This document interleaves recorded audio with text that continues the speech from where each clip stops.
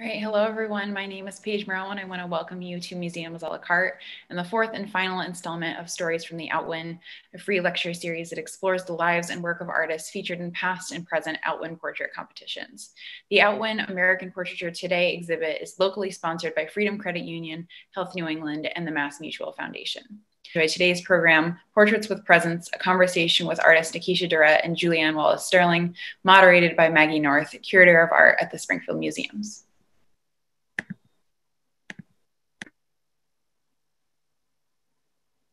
Hello, everyone, and welcome. As Paige so kindly introduced me, my name is Maggie North, and I'm the Curator of Art at the Springfield Museums. I'm so pleased to be with you for this final installment of our lecture series, Stories from the Outwin.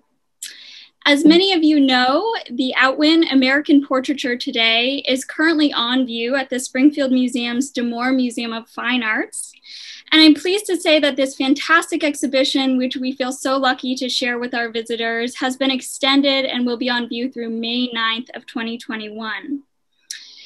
Organized by the Smithsonian's National Portrait Gallery, the exhibition is a result of a triennial Outwin Boochever Portrait Competition, which is named for benefactor Virginia Outwin Boochever.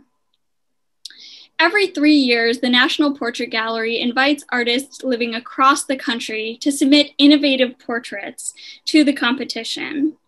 In this iteration of the competition, which resulted in the exhibition currently on view, jurors selected 46 of the best works from over 2,600 entries. And so these 46 finalists are showcased through their portraiture, which is interesting, powerful, and thought-provoking. In doing so, the exhibition really takes the pulse of portraiture at this particular moment in time, but also points forward to future directions that the genre may take. And so there's a range of media represented in the exhibition: painting, photography, works on paper, mixed media, time-based media, animation, installation, and performance art. I hope that you will be able to see this exhibition in person if you're local to Springfield. And if you're not, I recommend checking out the exhibition online and keeping in mind that it will travel to the Kemper Art Museum in St. Louis starting in September. I am so honored to be joined today by two fantastic artists who are represented in the exhibition. Their works, James Baldwin, which you see on the left hand of this slide, by Nekisha Durrett, and Julianne Wallace Sterling's Specialist Murphy, which you see on the right hand of this slide, depict different subjects, and they use different materials, which we'll be talking about today. But both portraits are really striking, graphic representations that draw the viewer's attention to the subject's faces, and they make for these really powerful and present encounters with the people that they depict. So I'm so excited to discuss all of this with you today and to welcome Julianne and Nekisha. Thank you so much for joining us today. Would you both like to say hello and briefly introduce yourselves? Hello, everyone. Thank you for joining. My name is Nekisha Durrett. I'm an artist located in Washington, D.C. I typically make large-scale artworks that live in public spaces for the most part, but sometimes not.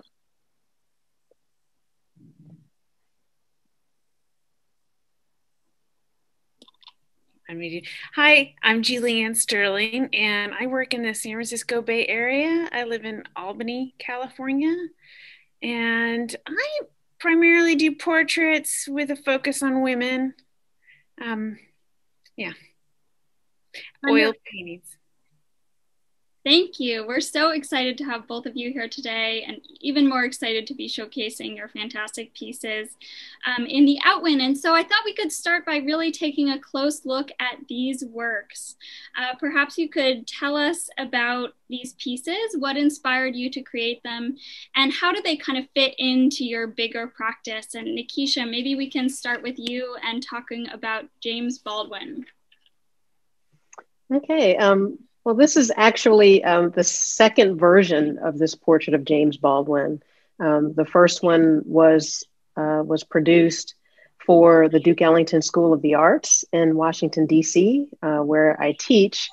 in the Museum Studies department, and I'm also an alum. So I was invited by the Percent for Art program to produce an installation for the cafeteria of the newly renovated school.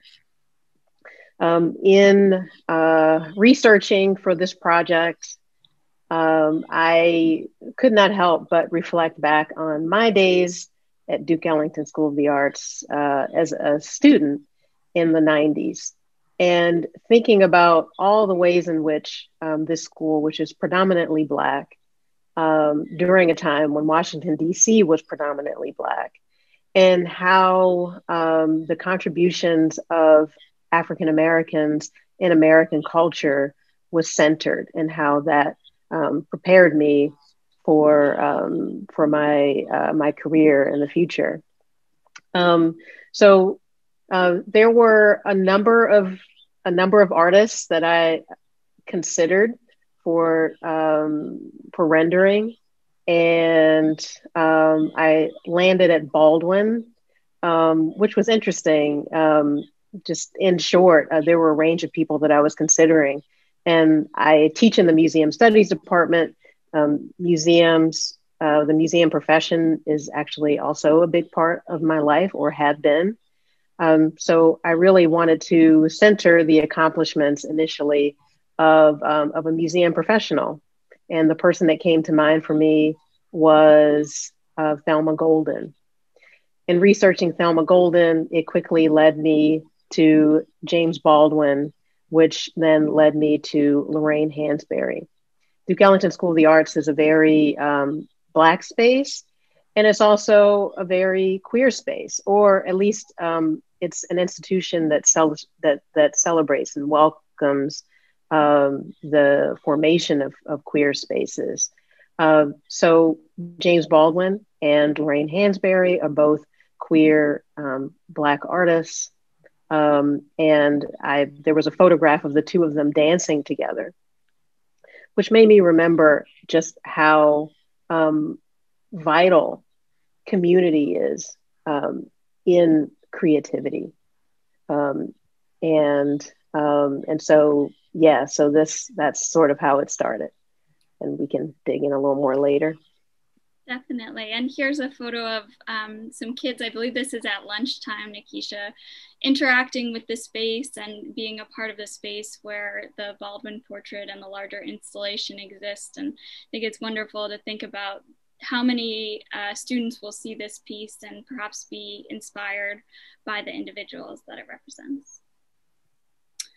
So Julianne, I wondered if you could tell us the same thing. How did you decide to create your portrait of Specialist Murphy, and how does it fit into your larger practice? So, I think 2015, President Obama, along with most of the heads of the armed forces, changed the rules that women could do any role in the armed forces that they wanted to, as long as they could pass the physical test. And that was a pretty big change, I think. And I was just interested. There was a photographic essays by Lindsay Addario in the New York Times, Women at War, and she had a number of these gorgeous photographs of these women who put on a uniform every day for us, for all of us, to defend and protect our country or be a medic. So I did 4 paintings of female soldiers after that. So there's one, there's Sergeant Graham. And this is Specialist Murphy. I did a double image. This is a graphite and oil. Yeah. And graphite and oil, the digital camo. Yeah. So the digital camo refers to actually the print on the uniforms. Is that correct? Right. That was something I learned when I was photographing the women for the reference. I didn't know what the uniform was actually called. So I'm not sure I recommend spending your time drawing that. It was hard. But yes, that's what it's called, the digital camo. I think they have a couple different uniforms that they can wear. And so when we were talking about doing the photographs, they did ask me what they would like me to wear, them to wear. So I take photographs and usually work from that for my work. And you can really see the similarities, you know, between obviously the Lincoln subject matter, between that Women at War series and your pieces, but you've so beautifully painted their faces and outlined these uniforms. And I can imagine that took a very long time. One thing that comes to mind for me when looking at these works of art, both on their own and then also within the gallery spaces, is that both of these pieces have this incredible gallery presence. And that's, of course, because of their size and the strength of the composition of both of these pieces, both Julianne's and Nekisha's, but also because the subjects are really brought to the fore. And I think that we as viewers are really encouraged to think deeply about the presence of these subjects. And so this idea of presence, which is in our title of our talk today, you know, it's also discussed in the exhibition catalog for the Outwin in curator Dorothy Moss's exhibition introduction essay. She writes that the portraits that were selected for inclusion, in those portraits, the artists were incredibly thoughtful about the history of representation and also about the insistence of presence in their work. And so, Nekisha, I thought this related both to your portrait and Julianne to yours in terms of creating a visual document of folks who may not have entered other spaces of representation quite yet, but encouraging us to become present with those people and with their stories. So I wondered if either of you wanted to comment a little bit on this idea of presence, or whether and how you thought about presence in making your work. I guess I'll go first. It's a great question. I think it actually gets to kind of the center of why I make the work that I do. I think that when you express difference in America as you're growing up as a young person, I think that America can actually play quite a number on you. And I think that that in a lot of ways shapes who you are and how you see yourself in the world and whether or not you feel that you belong. So I think that at the center of my work is kind of this this urgency to put forward images and language in a way that that I think responds to an absence of that particular language and that particular kind of representation. One of the ways that that I do that is one thing I didn't mention about this piece is that it's actually made up of thousands of handmade clay sculptures, which you can't view at a distance. But when you're in close proximity of the image, it's actually very difficult to make out what is being represented. It's not until you change your perspective and you step away from the work that you can actually make out that this is a portrait of a person. And depending on your familiarity with the subject, that it's actually James Baldwin. And then on the other hand, if you're approaching the work from a distance, it's not until you get up close to it that you see that it's actually made up of all these sculptures.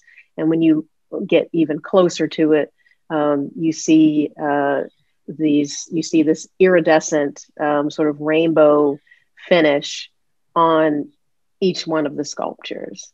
And I think that speaks to how voices like James Baldwin, that his presence actually looms, for me, looms very widely, very broadly. But it's often suppressed and not brought forward. For me, James Baldwin is a representation of the truth. He was a person who never was probably one of the most insightful, fierce critics of our American democracy and of race in this country. So I think that putting him in these museum spaces, how lucky am I that this gets to travel around the world, travel around the country rather, and that there's this sort of looming presence of the truth, that, you know, the real big lie in this country is that white supremacy is so prevalent, and that white people matter more than Black people, and that the United States is this innocent, shining city on a hill.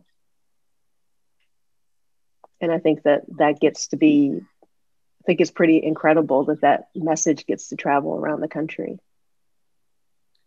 And we're so lucky to showcase it. I think one thing that is striking about the exhibition, the Outwin, is that there is a lot of diversity represented, and we get to see faces that we might not normally see in gallery spaces, which is really important.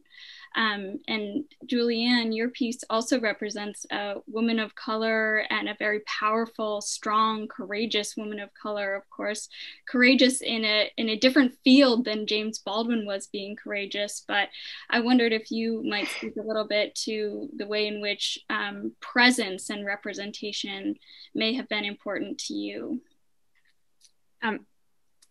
It was important that this series, it was a very small series, but it include, you know, a better representation of what our military forces look like, and the women who put on a uniform for our country. And I like in this, I think with presence for this, I've stripped away a lot of the color, except for, I love how paint made flesh looks. I like it's a theme sort of you'll find in a lot of my paintings, is that I just love how skin pops and has presence when it's on a large canvas with a lot of negative space. And I think that draws you to Specialist Murphy's face and her poise. And I got her at this beautiful moment sort of adjusting her hat. So I hoped to honor her, you know, her service and her commitment, you know, with this portrait. And it's not so often that we get to see women in uniform, even today. So I think it's important to see this and exciting to see this. And definitely for those who have visited in person and looked closely at the face and the beautiful rendering of the hands, it's really striking.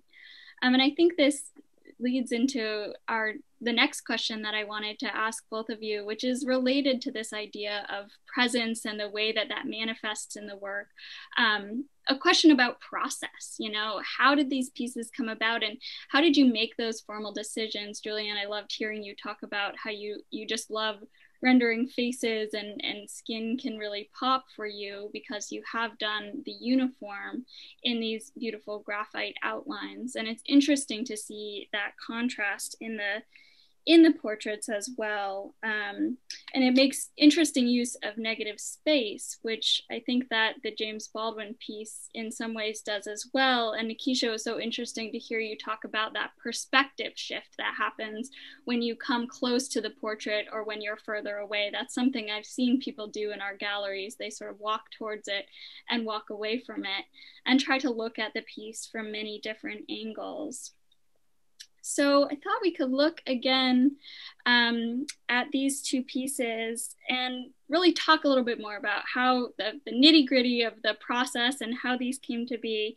And Julianne, I understand when you were embarking on the digital camo series that resulted in this portrait, you actually posted an advertisement on Craigslist in order to find subjects. So I wondered if you could talk a little bit about how you met Specialist Murphy and the experience of painting her. So I did post an ad on Craigslist and to see if there were any women who would like to model or sit for me for photographs and I asked for enlisted women. I didn't say a certain branch of the military. And I had actually the other model was Sergeant Murphy replied to the ad. And I started with not Sergeant Murphy, Sergeant Graham. And then I asked if she had any friends who might be interested in the series also.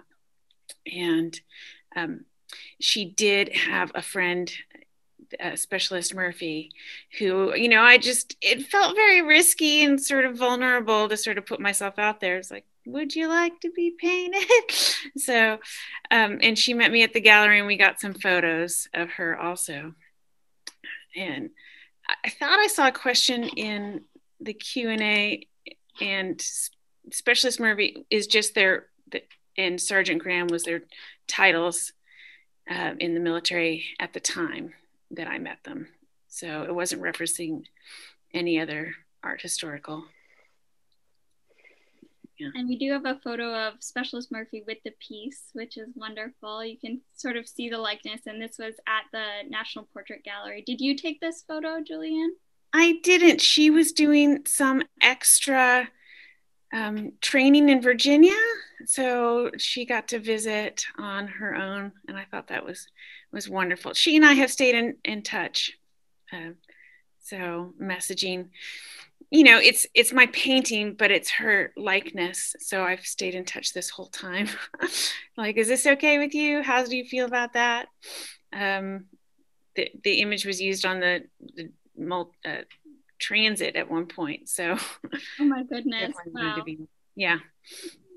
Wow. We messaged 2 days ago on Facebook, just checking in. So, that's wonderful. Yeah. And I'm sure that you were really able to get to know her as you were painting the piece. I'm always curious about how artists sort of find ways to connect with their subjects while they're making work.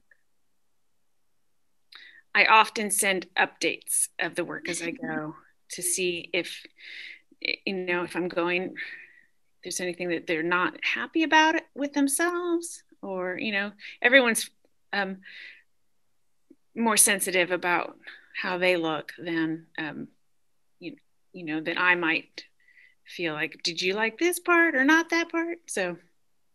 Right, yeah. Absolutely. Good to keep everyone informed. And I'm curious, as you were planning the composition of this piece, you said that you used reference photographs. Did you start with sort of the face, or did you start with an outline? How did the composition kind of evolve? I definitely block in the whole figure and not with a detail in the face. Mm-hmm. Definitely working with a pencil first and then building up the oil. Wonderful. It's fantastic. Well, thank you. One of the reasons we wanted to bring you and Nekisha together was to sort of talk about these processes and the interest in space and representations of faces. So Nekisha, I want to come back to you, and you sent us some wonderful process photos that we can view and talk a little bit about your process of the physical process of creating the work. But I also was curious to hear from you first. Obviously, you didn't have the chance to actually sit with James Baldwin when you were creating this piece, but you also worked from photographs, and I wondered if that opportunity was sort of a chance to commune with him and to learn more about his story, and if you feel like you got to know James Baldwin better in making this piece. Absolutely. Definitely. There are so many dimensions to James Baldwin that are seldom talked about. Um, I just remember, and maybe this was around the time that I conceived the piece. It's kind of hard sometimes to trace the provenance of a work. But I remember watching I Am Not Your Negro, and there was just like a split second on the screen where they addressed his queerness. And it's so often that we see both it's so rare that we see both his race and his queerness centered with the same weight. So yeah, as I said, the research process was pretty extensive. Like that might have probably was actually longer than the actual production of the piece. Because there was this thing of like, there are just so many greats. Like I knew I wanted the likeness of a significant Black person in this space. And I did start with Thelma Golden because the Museum Studies Department at Ellington is this department, this mighty little department that could. And people often don't know that this department exists. And so I thought that it would be really cool to kind of center museum studies in this space. And so while I was researching Thelma Golden, I discovered that she actually was a student of Baldwin when she was a student at Smith College. And there were these, it was just after Baldwin moved back to the US from Paris, and he was teaching these lectures and like large, these huge sort of, auditorium filling lectures. But there were three smaller seminars that were open to 5 students each. And students had to apply to get into these seminars. And so, Thelma Golden thought that she didn't have a chance to get into one of these seminars because she wasn't even an English major. But she kind of she found her way in, and she was so intimidated by Baldwin and she knew because she knew who Baldwin was. So she had been introduced to Baldwin by her father. So she had been introduced to him as like the icon. And so she was very intimidated when she was in class. But he would often open up to the students about his life. See, it was a lot of the work that he wrote was kind of about this sort of inward experience, personal experience, his own autobiography that he that he applied to broader social themes. So he would talk about his life in Harlem. And so she came to know him as a fellow son of Harlem, like her father. He actually went to high school with her father, along with County Cullen. And so she expressed to him that she wanted to be a curator and that she wanted to curate exhibitions that centered African-American artists. And he just said to her, Buford Delaney, Buford Delaney, Buford Delaney. Buford Delaney was an African-American painter, modernist painter who was also queer. During the Harlem Renaissance, kind of kept had to live kind of a split life. He had to kind of live his gay life in Greenwich Village, in a predominantly white artist scene, and bohemian artist scene, and then had to have his life with Black folks in Harlem. So he had to keep these two parts of himself very separate. And so at the time, Thelma Golden thought of this as, she thought of it as, an assignment that she was supposed to do this research about Buford Delaney. And then she realized much later that, time goes on, she graduates. Baldwin dies the year she graduates. And she realizes that he had actually given her sort of these marching orders, like, this is your work. These are the people that you need to bring forward. Buford Delaney was like one of the greatest painters of his time, was never really celebrated in the ways that his contemporary white artists were.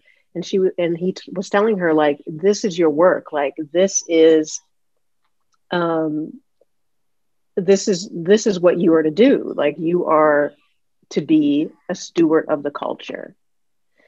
And so then that led me to think of, like, wow, like all of these gems that he has bestowed upon so many, and just how just that gem sparked, like, brought Thelma Golden to us, brought like the Black Male exhibition about Black male representation, which was like the first time I ever even knew what representation was, when that show opened in 1994.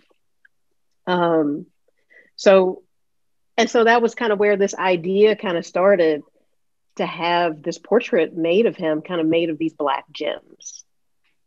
I love that. And we have a close-up of those Black gems, which you can see are like these beautiful, really actually colorful and iridescent pieces as well. And this is that detail from actually that larger installation, but looks much like what you see when you get really close to the piece in the gallery. And so it's so interesting, Nekisha, to hear that you sort of came to know James Baldwin through this other lens of Thelma, as sort of a teacher, as a somebody who could guide you, but also somebody who you wanted to represent and bring into space. And so maybe you could talk us through how this came to be. I have some photos that you sent. Whoops. Here we go. And here's the first one where you can see the creation of those polymer clay pieces that are so foundational. Mm-hmm. So I had to, this wasn't, a lot of times with my work, like every project is very different. And so there's always a new approach, which I love. I love learning how, just how to make things differently. And so I had to figure out how to make these molds of these pieces. And I knew I was going to have a halftone image. That was something that I've been kind of playing around with, these halftone dots. And so I just wanted to think of something that I could do kind of easily in my own home. I didn't have access to a kiln. So I started researching polymer clay. And I made my first mold, tried it out, baked it in the oven, and it worked. And so then I had to figure out a numbering system. There would be 5 different sizes of these dots to make the grayscale. And I knew I couldn't do it all myself. Collectively, those 2 pieces, and there's actually text in the middle, which you show, there were 6,000 pieces of clay. So I enlisted students who were willing to spend their summer with me. There was only one. And and my parents. So that was actually my dad in his garage shop, drilling holes in the backs of the clay pieces that would then mount onto screws that were strategically placed in the panel or in the wall. So there was VHB tape applied to the back, double Gorilla Glue would get squirted into that little reservoir, and then it would stick onto the panel. So if you go to the next slide, that's the template that I had to create, which you see is made up of circles to represent the dots, and then there are these little pilot holes that I overlaid onto the template. And that was where after the template is placed on the wall, we would use an awl, and you could see my student Gabe there. He's like going through and making the little, making the holes, which would be the registration marks for the screws to go in. And you'll see, if you look really closely, there's a little hole punched out in the template. And then that's how the number gets transferred next to the hole. And then we go through and we screw in all of the drywall screws, and then apply the pieces on top. Some of the pieces were too small. The hole on the back could only be but so large because the dots were so small. So a drywall screw was too large. So we had to use little wooden dowels. And so Gabe is there putting in the wooden dowels. And then you can see on the left is where we're starting to put the pieces on. And you can even kind of see just with the drywall screws that it actually, you can see Baldwin there. Mm-hmm. But it really starts to pop together when all of the pieces are in place. Yeah, and there's a panel that I had fabricated so that the piece could travel. Sorry. Right. Yes. So no, I'm sorry. It's just so interesting to see how even with just those holes cut out, you can start to see the face taking shape. Nekisha, so the smaller dots read as a gray, the size? Yeah, they do. As they get smaller, it gives the illusion of a gray scale. Yeah. I love the material. But they're all the same color. Yeah. I love to get to see that. Yeah, maybe one day we can all go up to Massachusetts. Yeah. And all these other places where our work gets to go, but we don't get to go. You're here in spirit, absolutely. And you're here with us today virtually, which is so wonderful. No, this is really fascinating. Thank you so much. And I did have one last question for the two of you today.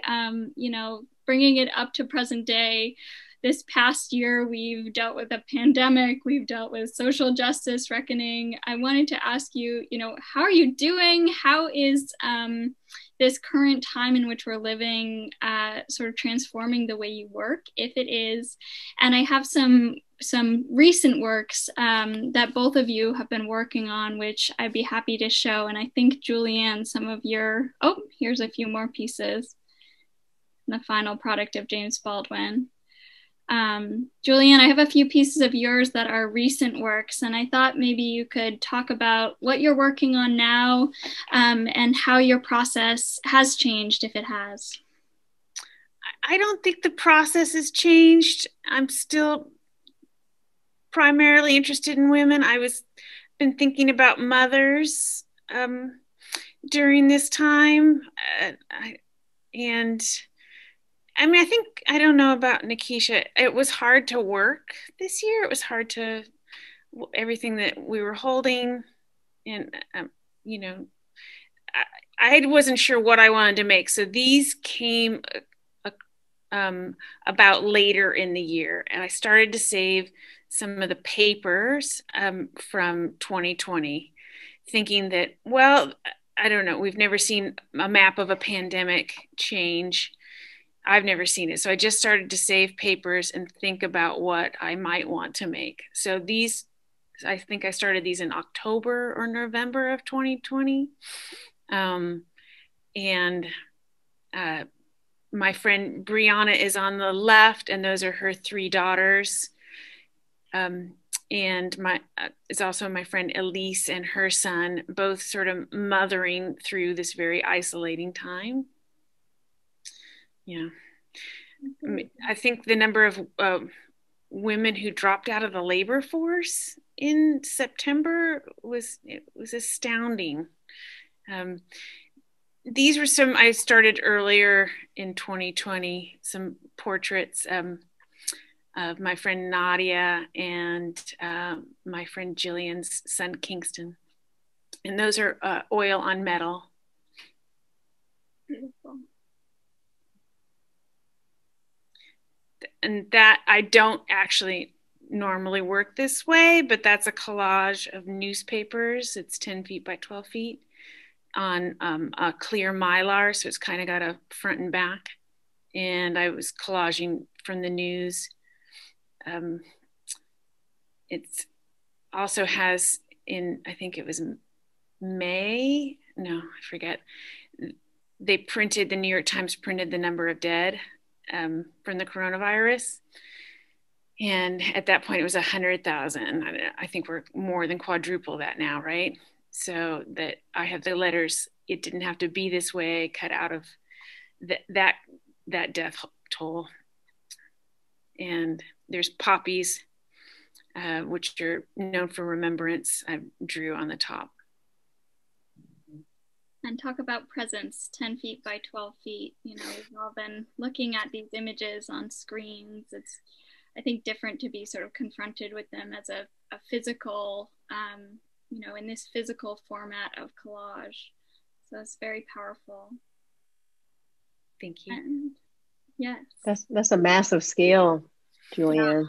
Yeah, I've never done it before, and I got it hung up from the ceiling. I was very nervous and happy that I appreciate you, Nekisha, who always works on this large scale. Yeah.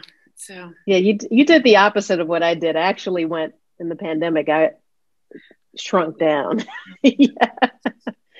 I started paring down a little bit. And so, Nekisha, we have some photos of an installation that you have recently been working on called Magnolia. Do you want to talk a little bit about how your process has changed, if it's changed, and this recent piece? Yeah, like Julianne, I think this was a good opportunity. You know, I definitely had those moments at the beginning where it was I just didn't know what kind of shape my practice was going to take with these new uncharted circumstances. And, you know, there was a couple of exhibit opportunities that fell through and residency opportunities. And so I was feeling a bit down and uncertain, just kind of insecure. So one of the exhibit opportunities that I had actually turned into an online exhibition. And so I had to, the work for that show wasn't made yet. So I had to consider how I was going to make the work for this show from my dining room table, because I didn't feel comfortable going to my studio during that time. So I kind of, you know, I read something where I heard an interview with an artist who said that she would put ideas for titles of her works into a jar, and she would just kind of randomly pull them out. And I was like, oh, you know, like I'm starting to forget my ideas sometimes, so I'm going to start putting my ideas in a jar. And so I kind of had this little jar of ideas, and that was Amy Sherald actually had that idea. So I started collecting these kind of thoughts, ideas, putting them in a jar. And I pulled from the jar and it said holes and leaves. And so that actually came from working on the James Baldwin piece. And so because of the tool that I was using for the template. And so I started collecting magnolia leaves. There was a tree in my cemetery near my house, and I would take these walks there, just kind of reflective, quiet walks where I felt safe. And I was thinking about the murder of George Floyd, but also the murders of Black women who don't get the same amount of media coverage. And I wanted to lift those names up. And the long short of it is that I started perforating the leaves with the names of these women. And Nekisha, where you said that you had used the same tool to create these perforations, or a similar tool that you had used in the James Baldwin piece. So in that piece, it was sort of a continuation of part of that process. And this is a close-up of that Brianna leaf, which goes into the larger installation. I was curious to know if you had thought about this as a type of portrait. I do actually think of these as portraits. Yeah, there's a lot I could say about that, but I think that sometimes, like, when you have a name like Nekisha or Brianna, it's like people have an idea of you before you even enter the room. Like, people know that a Black woman, if they see your name on a paper and you're interviewing for a job, they know that a Black woman is going to enter the room. So how does that kind of shape the atmosphere before you even enter it? So in a lot of ways, like, our names are kind of a representation of, they hold a lot. They hold a lot about assumptions, expectations about who we are, like, and can result in snap judgments. And in a lot of these cases, these women who were murdered by police, their deaths were a result of snap judgments that were based on the way they looked, the color of their skin, maybe the way they talked, the way they carried themselves, if they dared to be confident or ask why they were being stopped or questioned. Yeah, so I definitely see these as portraits for sure.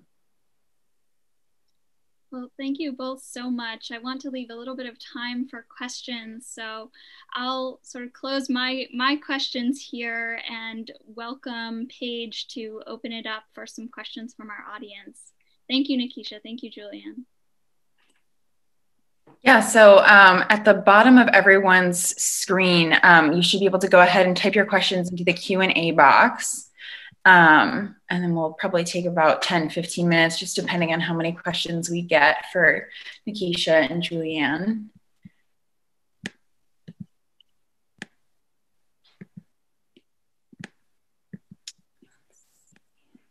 And Nekisha and Julianne, you're both teachers right now as well, which we were talking about a little bit before we started. So I'm sure that has factored into the way that you're thinking about making art these days. You have to make art and you have to support your students.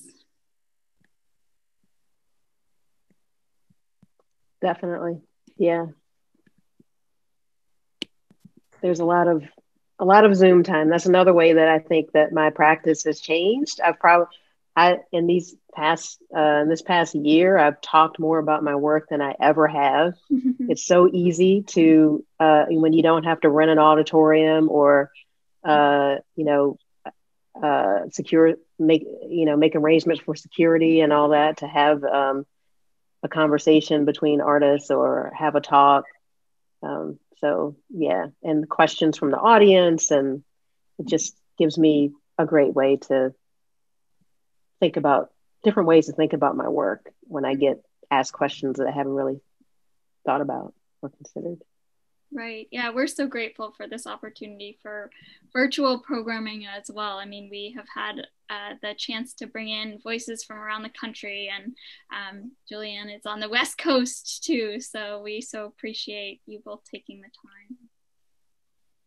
I have a couple of questions coming in. The first one comes from Jean, and they ask this is for both of you, Nekisha and Julianne. Was this your first submission to the Outwin? No, this was my second. This was my first. I hadn't heard of it before. So I went and looked, like, what did the portraits look like from the last time? I was very,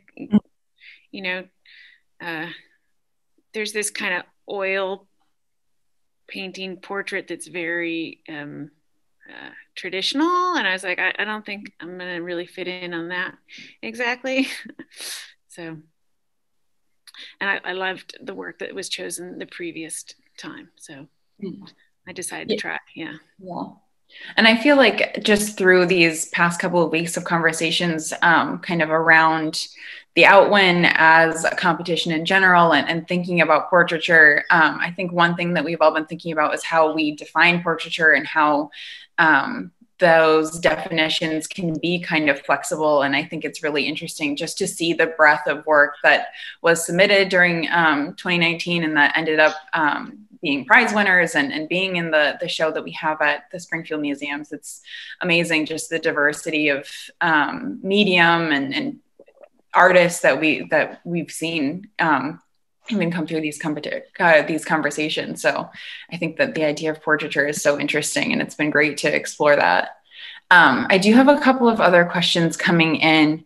Elsa asked of Nekisha, how long did it take to make the James Baldwin portrait? And then Elsa also asked of Nekisha, do you do the boxes around the leaves? So I think, do you make those frames?